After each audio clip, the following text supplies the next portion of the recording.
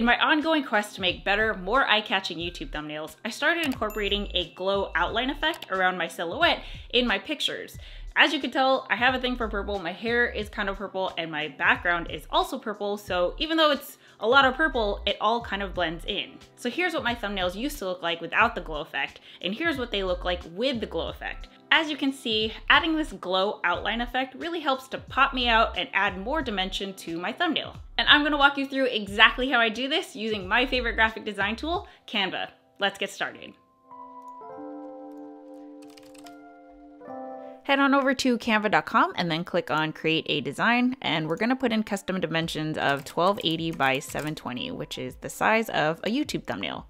Now, once your canvas loads, the first thing that we're going to want to do is put in a background for our YouTube thumbnail. So I'm going to click on patterns here, and just for this example, I'm going to pick this so there's enough contrast to kind of show you guys what I'm doing. So once we've got a background, the next thing that we're gonna do is put in the photo that we want to use, where we're gonna put the glow outline. So I want to basically put the glow outline around me. Now, because I have Canva Pro, I can actually just click on effects right here and then click on remove background. Now, if you don't have Canva Pro, then you can go to remove.bg and remove background of your photo here for free. I definitely encourage you to get Canva Pro because it's honestly the best thing ever. So once I've removed the background of the photo, I can just kind of position it accordingly. I know there's this black part right here, but I don't even have that part in there anyway. So it would be probably something like this. Now, once you've removed the background and sized it for where you want it to be, you're gonna duplicate that photo, okay? So click on that photo and then hit this, which will duplicate it. And then we're going to line it up, but we're also going to make it a little bit bigger than the photo behind it, okay? So we're just gonna drag these corners out and just kind of line it up as best as we can. So once you've duplicated it and you've made that layer bigger, we're gonna head on over to effects, and then there's this effects called Duotone, and then you click on see all to kind of see all these different colors that you can add. For now, I'm just gonna click on lavender, and then you can actually click these buttons right here to really change the color to be what you want. So I want something that's a glow, but I want it to be kind of a purplish glow because that's me. Actually, I can flip this by going white and then going purple for the shadow like this. Yeah. All right.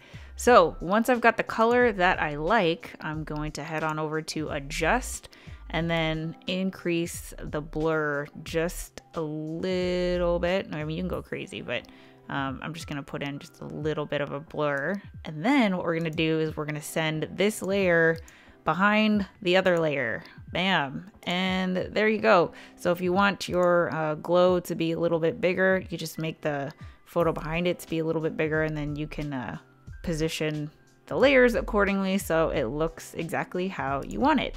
Now, if you wanted to maintain the background, so let me show you what I mean.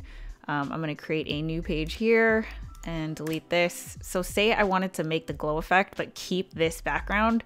Here's how I do it, because I actually do keep the background. So we're basically going to need 3 layers. So there's going to be one that has the full picture. Then we're going to put in another one and we're going to line it up, and we're going to remove the background for this photo. So I'm going to go ahead and click on effects and then remove the background of that one. And because I'm only going to outline me, I kind of pull in this front layer a little bit here so I can select between the two.